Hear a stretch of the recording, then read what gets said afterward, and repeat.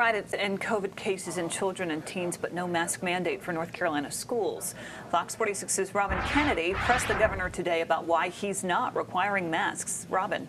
Lindsay, the governor did not answer my questions except to say the state has given schools strong recommendations and that he hopes that school boards that have voted to make masks optional will change their minds and put in a requirement. It's not about you, it's about everybody in the community. COVID is not a joke. Heated moments at a Stanley County School Board meeting Tuesday. The school board voted to require masks for the upcoming school year.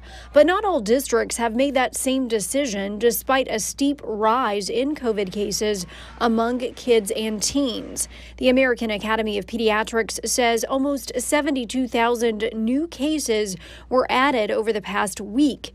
That means kids and teens accounted for 19% of new cases. I am concerned that in schools that are not going to mandate masking, that we will see much wider outbreaks of COVID, and they may be forced to shut down by their local health departments if they have significant outbreaks. The Cabarrus County School Board voted to make masks optional. Wolf Meadow Elementary, a year-round school in that district, has 4 positive COVID cases and 38 people in the school in quarantine.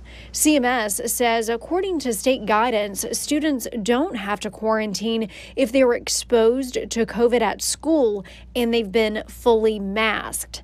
Governor Roy Cooper twice dodged my questions Wednesday about why he's not requiring masks in schools. We have strongly recommended that school boards require masking.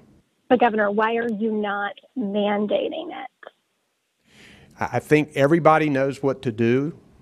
We've given the school systems the tools that they need to make these decisions in their local areas. We want to concentrate our efforts on vaccination, and that's what we're doing. And the governor says he is going to clarify whether there is a state requirement for schools to offer parents a virtual option, but he strongly recommends in-person learning this coming school year. Live in the newsroom, Robin Kennedy, Fox 46.